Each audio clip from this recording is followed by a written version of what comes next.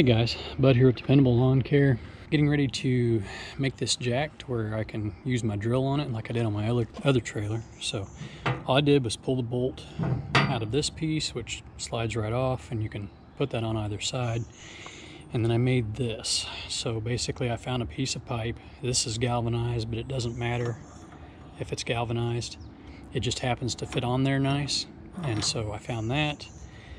I found another piece of pipe, so you can see that fits inside of it, and then that hugs this nut, that elongated nut that I used on my other jack. So put a pin through all of those. So I just drilled through all three, ran a pin through, cold rolled pin, and then drilled the hole for my bolt. So now I'm gonna go ahead and put the nut on that off camera, and then as soon as it's tightened up, we'll try it out with the drill.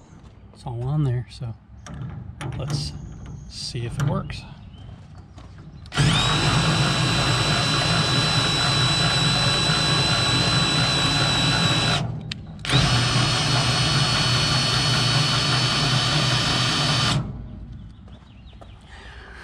Success. Awesome. So this will stay on here now, and doesn't take up any more room than the handle did sticking out.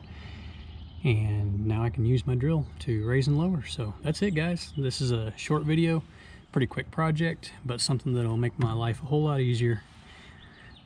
Hooking up the trailer, unhooking the trailer. So as always, thanks for watching. Get out there and make some money, and we'll catch you on the next one.